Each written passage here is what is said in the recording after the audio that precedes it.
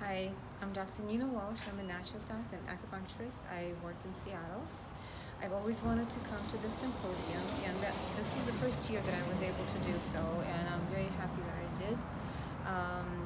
It's wonderful to see how much our medicine, this discipline of environmental medicine, has progressed and advanced, and how we've gone from in genetic testing, for instance, from being excited about one single test, the MTHFR, for instance, to being able to test a lot more and to have much more comprehensive picture of what is happening with the patient, therefore being able to help them in a much better way. I also have learned a lot about the toxicants and the ways in which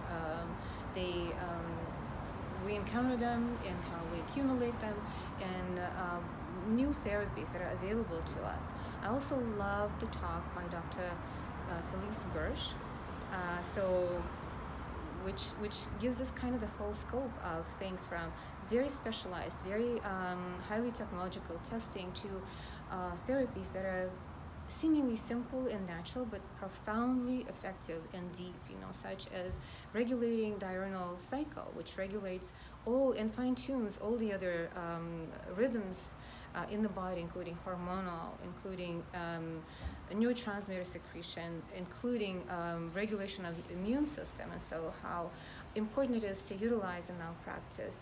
So I've also enjoyed the talk by Dr. Vani Nedra, which is a wonderful, to me, new in-depth approach to preconception, evaluation, and care, and just really wonderful to meet new people and to see colleagues that I haven't seen in the past, and just know that our medicine continues, and what Dr. Krinin helped start years ago, is now something really important and vibrant, and it is our responsibility to carry on.